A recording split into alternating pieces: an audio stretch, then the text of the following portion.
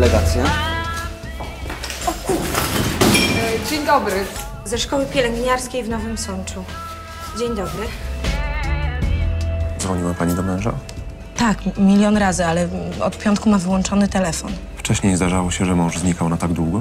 Nie, nigdy. Ale jeżeli pan sugeruje, że mój mąż się gdzieś w tym momencie świetnie bawi, to muszę pana wyprowadzić z błędu. Jesteśmy naprawdę bardzo zgodnym małżeństwem i bardzo się boję, że stało się coś złego.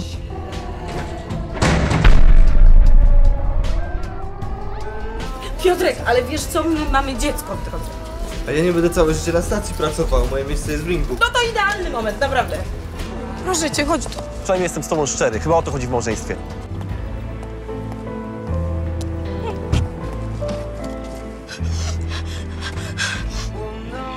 A ty zrobiłbyś coś dla mnie, jakbym ciebie ładnie poprosiła?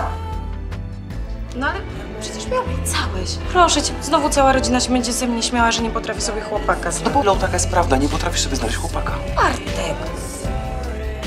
Chcesz, żebym ciebie błagała? Żebym tutaj przed tobą uklękła? Żebym wykrzyczała przy wszystkich, co myślę o tej zdzirze? Siadaj. To się odwal. Święta się znalazła. Doktorze Zembala, może mi pan pokazać toaletę?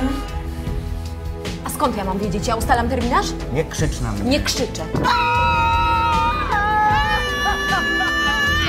Pacjent jest przygotowany. Gdzie jest kurwa numercie? Nie przyjechał. A Marian? Doktor Zembala? Czekaj. To jest Charleston. Ja to w podstawówce tańczyłam. Jak to było?